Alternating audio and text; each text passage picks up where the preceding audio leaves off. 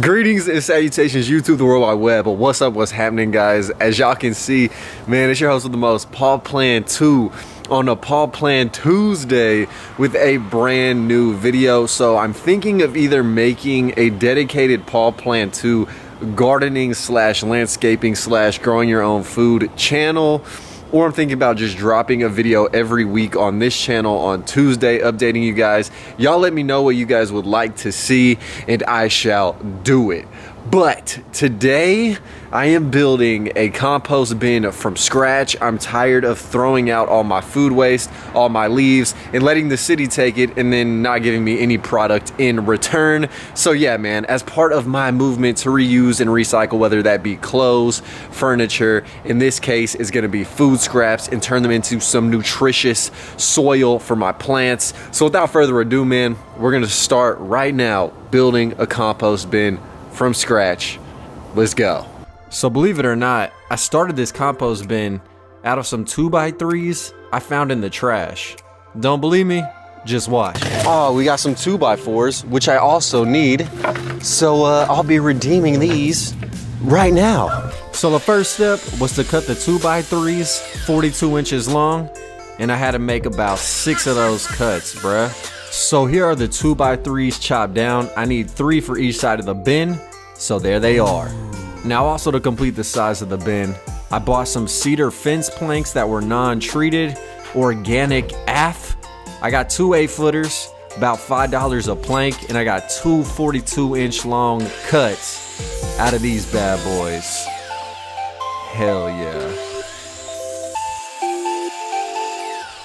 Then I just used a pencil to mark 42 inches on those 8-foot boards so I could go mass production mode and cut a ton of those fence planks. Once all the fence planks were cut, I put them across the 2x3s and I drilled them in with some deck screws. And of course, what you do on the top, you have to do on the bottom as well, baby. So I just screwed those puppies in there all nice and deep like. Then I returned to the saw and I cut 4 more planks for each side. With the planks in hand, I just laid these dudes down on the little 2x3s I cut, and I just eyeballed the spacing until it looked delicious in my opinion. And then I just screwed these puppies right into their final resting place, and I loved it. Now, as you guys can recall, I cut 3 2x3s, so this one I'm spacing about 1 inch from the other one. That way I can slide the front-facing planks in between this crevice and crack and easily remove them if I so desire. So I'm just screwing this puppy in place, and trust me, this will make a lot more sense once y'all see the final product. Alright, now once I have both sides done, I carry them to a corner portion of my yard. That way the compost bin will be a little separated from the rest of the landscape, yet still close enough to the kitchen to deposit those food scraps. Then I cut 6 more of those cedar fence planks, 42 inches, and screwed them to create the back side of the bin. This finally added some much needed structure and made this look like a complete form. Now, unfortunately, once I got to drilling, my battery died and it got super dark outside. Shout out daylight savings, said no one ever. So I completed this puppy the next day.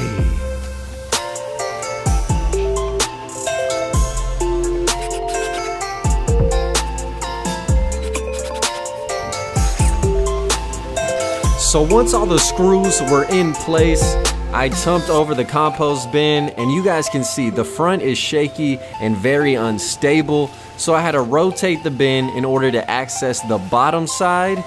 And the next day I screwed in some treated wood just so it wouldn't rot on the bottom to give this whole bin some structural support on the front and the back, bruh. Next, I tumped over the compost bin so the front side was facing up, and I screwed in some 1x4 pieces of pine just to clean up all the edges and have it looking nice from the front facing view.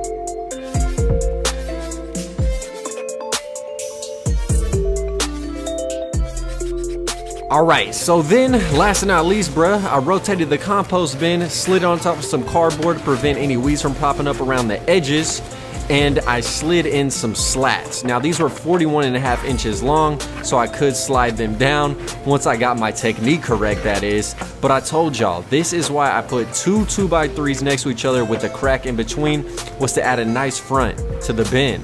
Now finally, I screwed in some more wood planks on the top just to stop any rain from going directly down the pine 2x3s, so the cedar is just a little bit more water resistant, and overall, it just cleans up the edges, bruh. So now that the bin looks lovely, the real question is, how do you compost, and where do you get the materials? Bruh. From my neighborhood. Because people don't realize that this organic matter is what fertilizes their soil. So this looks like a good mix. It's like grass clippings and pine cones and leaves.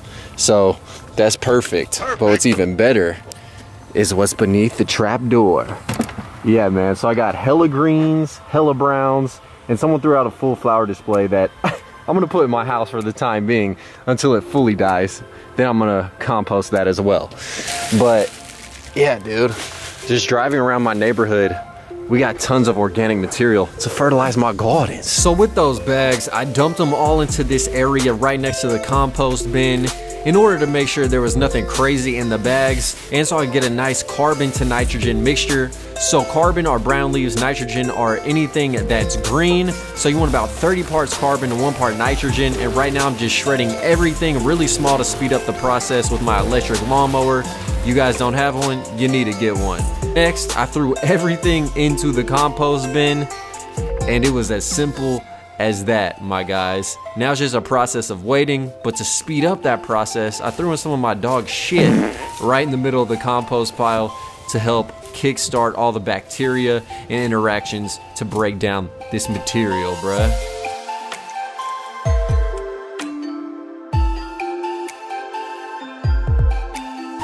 And all right, guys, there it is. The compost bin is complete. Hopefully y'all did enjoy this video. I hopefully got the ratios right on the mixture, but ultimately, man, I just want to share doing this with you guys. Y'all can do this on a small scale in little trash cans. Y'all can do little rotator bins. You can just throw shit on the ground and let it decompose. Whatever you guys feel like doing, it is better to reuse those scraps instead of just throwing them in a landfill with all types of other random garbage. Keep the nutrition and organic matter on your property. Get some plants. Help improve your air quality in your house, outside your house, or wherever you guys live. Maybe it's a cardboard box, whatever. I ain't here to judge, bro. But yeah, if you enjoyed, please smash a like on this video. And also, let me know if you guys want me to just make a whole different channel for this stuff, or if you would like some of the content to live on here. I really am thinking about making another channel, just going full ham and in-depth with plants. But also, I want to broaden y'all's horizons to those people who really would never think about doing this in the first place. So y'all let me know. Anyways, I'm locked, I'm loaded. Until next time, I'm out. Peace. Killing these songs, leaving a bloody life I roost through. And I'm in it to win it, so I'm somebody that you should get used to.